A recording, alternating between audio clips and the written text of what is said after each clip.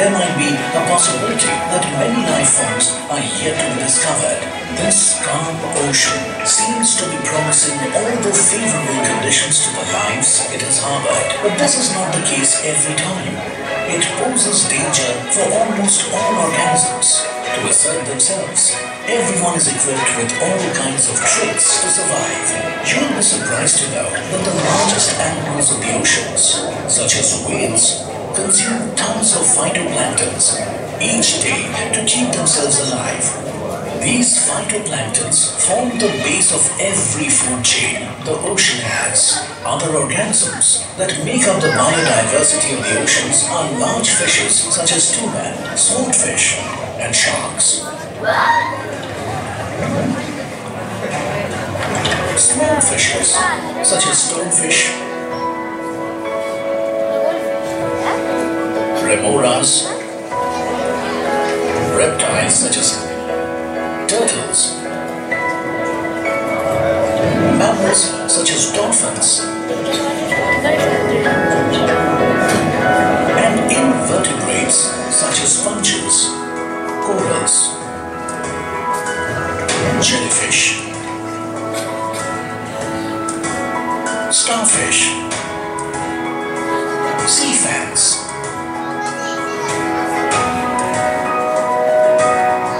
crabs, and octopuses.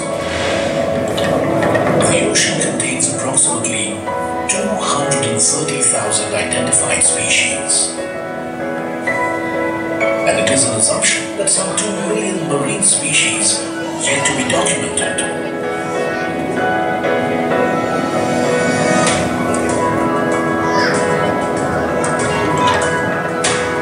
How did that stone move? That is not a stone.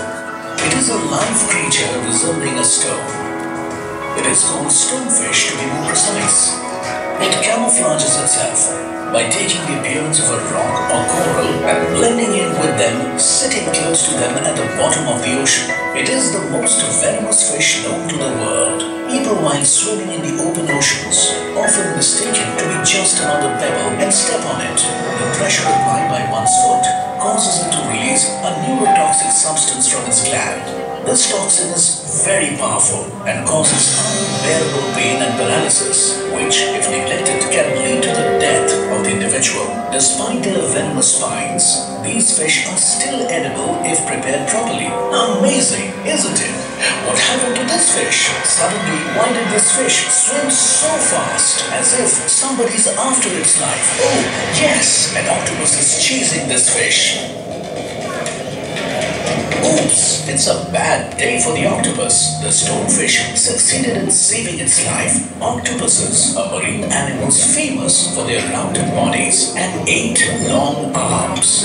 They are among the most highly evolved invertebrates. They possess long-term and short-term memories similar to vertebrates and pass their personality traits onto their offsprings. Octopuses are the best example of exhibiting camouflage. They are the genetic marvels by possessing 10,000 more genes than humans.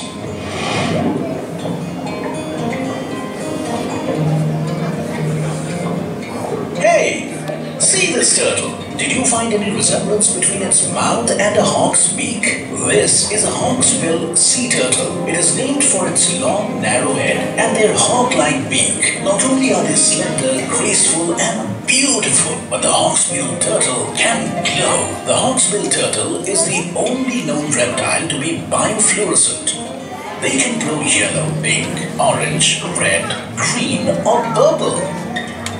Did you know that these tree-like or finger-like structures are nothing but animals? They are the primitive multicellular aquatic animals that lack a definite nervous system, digestive system, circulatory systems, and musculature. They also do not show conspicuous movements of body parts. Sponges may have a skeleton of spicules, which makes them difficult to digest if eaten by another organism. Hence, generally, sponges are not eaten by other organisms. However, hawksbill sea turtles are known to eat sponges.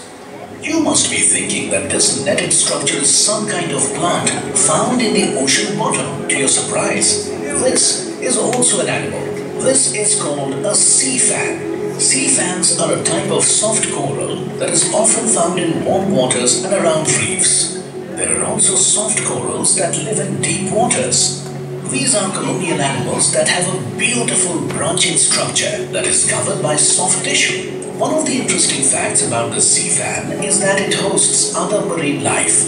Hidden in the branches of this soft coral lies one of the smallest invertebrates. Let us go a little closer to observe the invertebrate.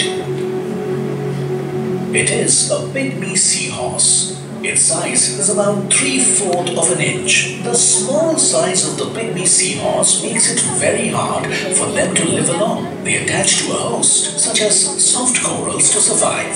This is how they can survive, since they can't swim well and they're too small to handle the water currents. Without an anchor, the underwater ecosystem has many interesting examples of interaction between different organisms. One such example is the shark and remora association. The remora fish attaches to the belly of the shark by a sucker disc in its mouth. It travels everywhere the shark goes. It eats any parasite on the shark, which helps keep the shark clean. By doing so, it establishes a symbiotic association with sharks. The remora or suckerfish gets to eat and the shark stays clean and healthy.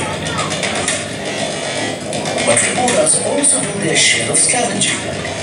When sharks make a kill, the remora fish capitalize themselves by eating leftovers.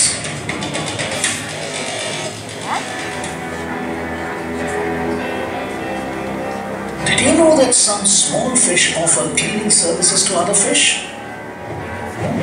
A small blue street cleaner wrasse offers a cleaning service to other reef fish by eating the surface parasites that live on the client's skin. This mutual association appears very harmonious, but it is not. This mutual association possesses a wonderful model system for exploring how conflicts of interest are resolved.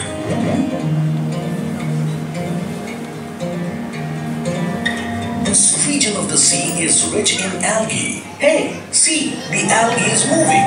No, this is not algae. This looks like a crab. This is a spider crab.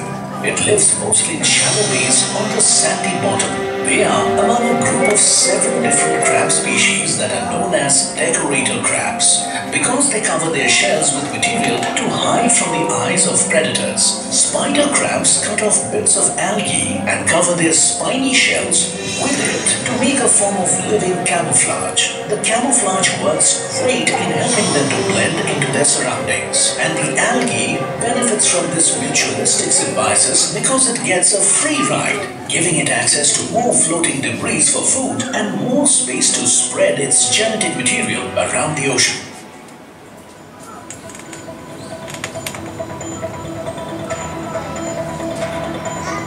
This underwater life supports the livelihood of more than 3 billion people across the world. Adding to your surprise, the market value of this less explored world of marine and coastal resources and related industries is estimated at $3 trillion per year, about 5% of global GDP. Over the course of thousands of years, each animal in its own way is brought about in natural selection amongst its prey. It has enabled its species to reproduce only its best elements to survive, evolve, adapt, and become stronger. In the ocean as on land, failure to adapt leads to extinction.